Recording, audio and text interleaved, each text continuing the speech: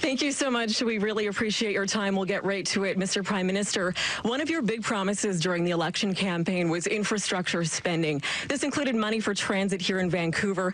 But with your government now facing a deficit in the tens of billions of dollars, oil prices are in the basement, worries over the world economy.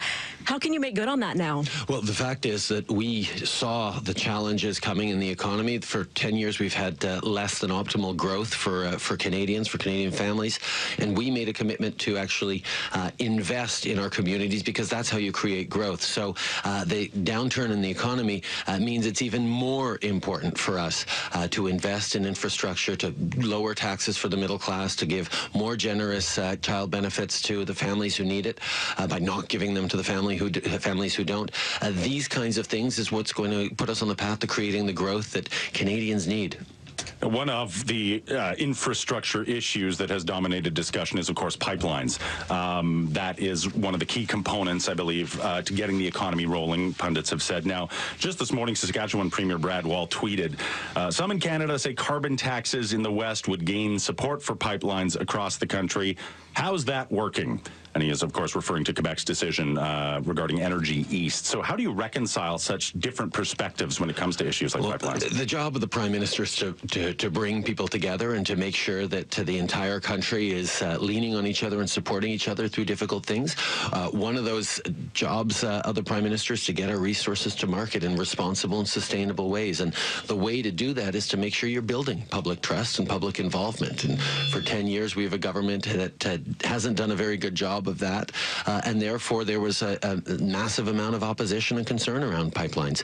We need to create an opportunity to give the public license necessary, and that means working with premiers with very different views right across the country so that we can grow our economy in smart, sustainable ways for the long term.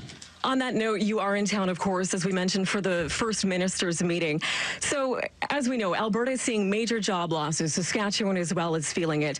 BC seems to be faring relatively well. We know that. So how do you balance the needs of individual provinces? Do current conditions determine priority, or is there more long-term planning? Well, who we are as a country is we're people who help each other out in times of difficulty. You know, the Alberta and Saskatchewan economy have been doing well over the past while when oil prices were high. Now that they've dropped, they're facing a real shock in terms of increased unemployment and challenges.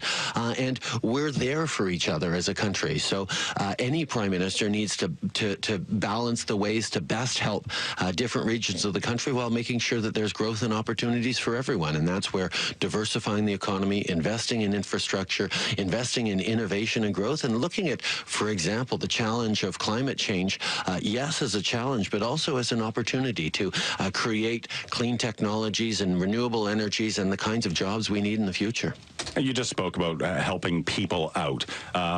Obviously, Canada now met its goal of taking in 25,000 Syrian refugees, so not just helping our own citizens, but helping others. The issue, many of them still being housed in less than ideal conditions, many agencies saying they don't have the resources necessarily to deal with this influx. Did we move too fast?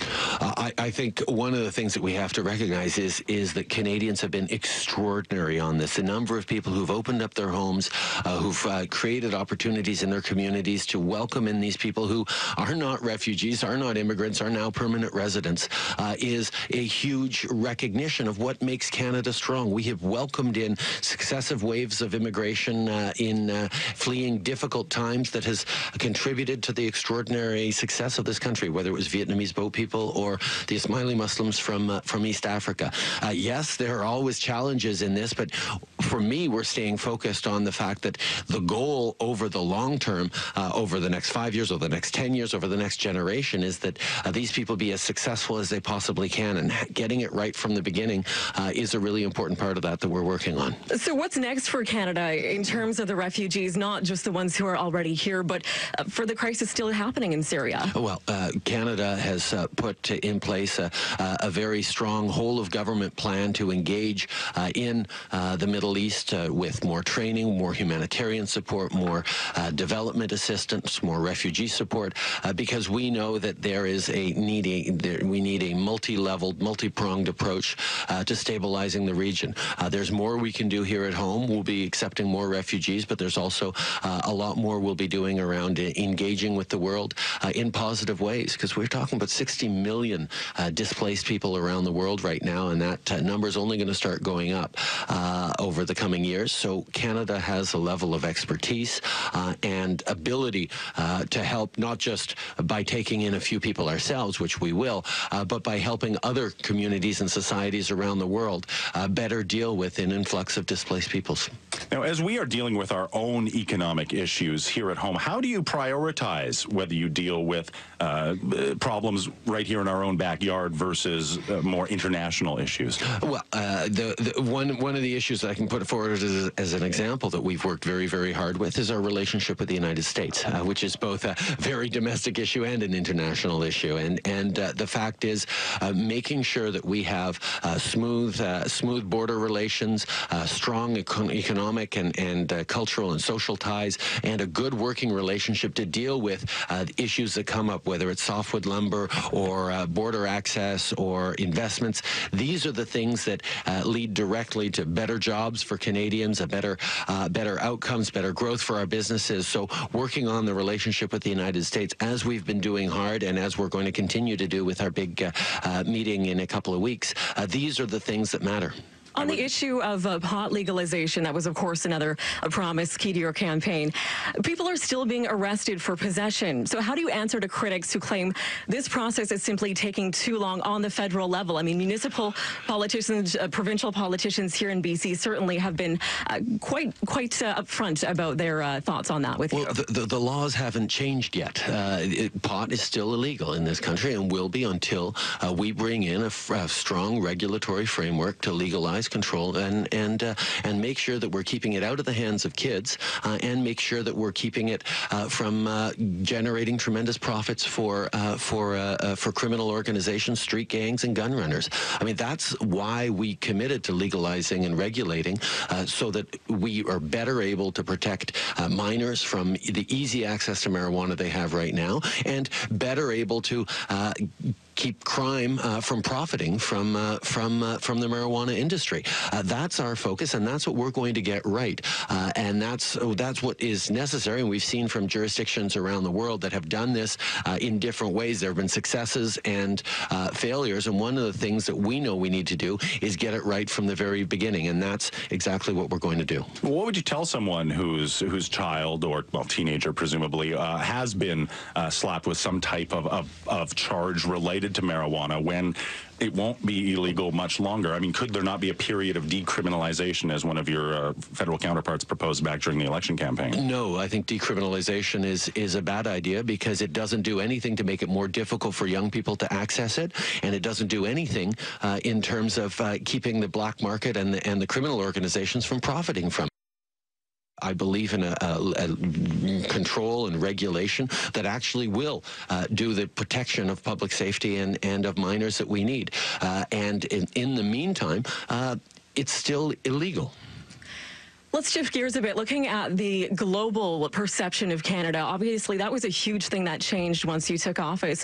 Where is there still work to be done on that front as far as how Canada is viewed on the world stage? Well, we've successfully got people to pay attention to Canada, and now the next step is ensuring that leads to more investment in Canada, greater prosperity, more trade deals that aren't just signed but then acted on and engaged with. And we have a lot of work still to do on that. But the focus on the international stage is always creating opportunities for Canadians, creating opportunities for growth that's going to help the most vulnerable populations contribute to the global economy in positive ways. ways. We need to engage the world in a way that's going to create good jobs and positive outcomes for Canadian consumers and Canadian workers.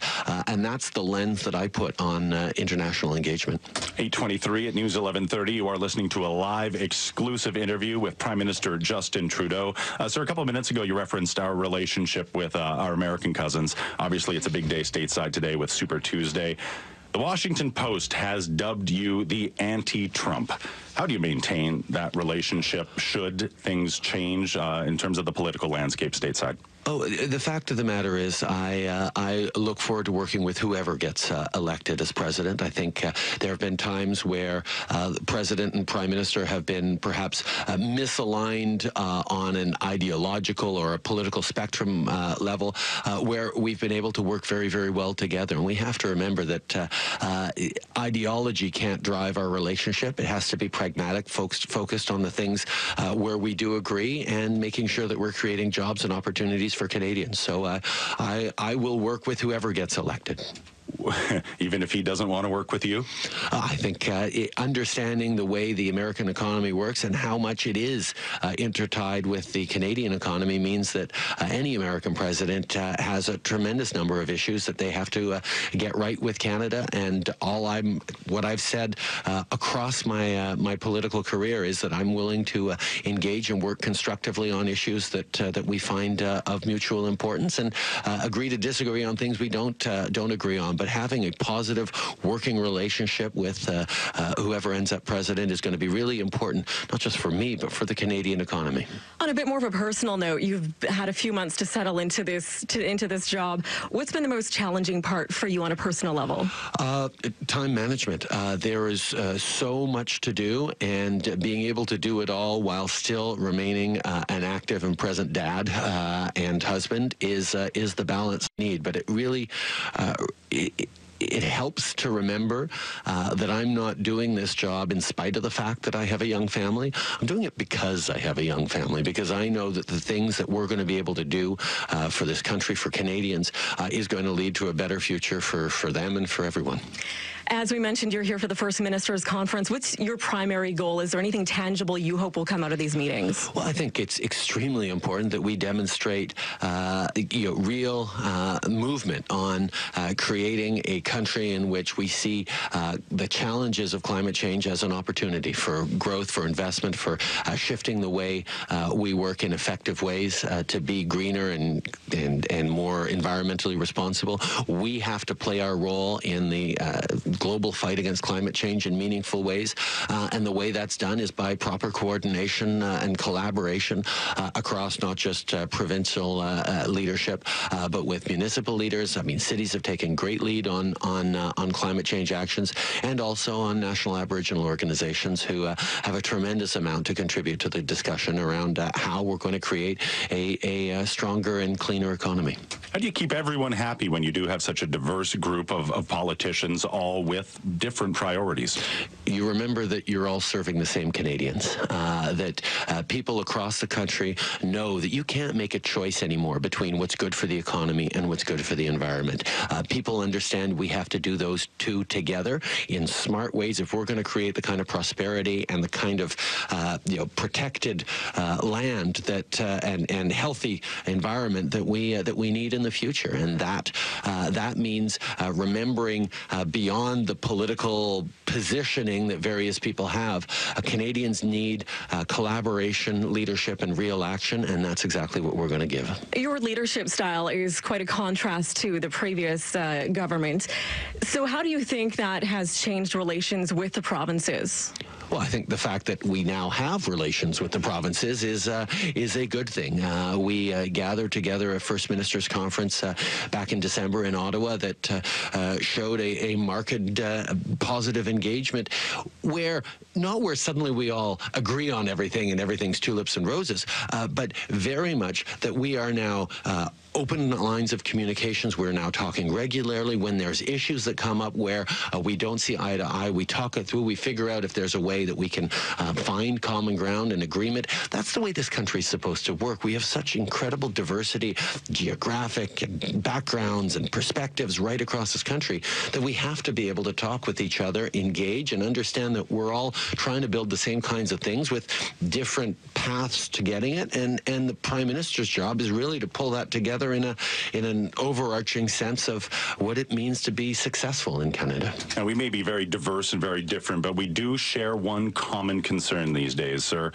What do you plan to do about the fact there are no Canadian NHL teams poised to make the playoffs? Yes, my Habs are breaking my heart this year. It's a challenge, but it's one that I know that we are going to rise to, all of us collectively, to turn around in the coming years. Prime Minister, thank you for joining us. It's always a pleasure. All right, that's Prime Minister Justin Trudeau joining us live in studio.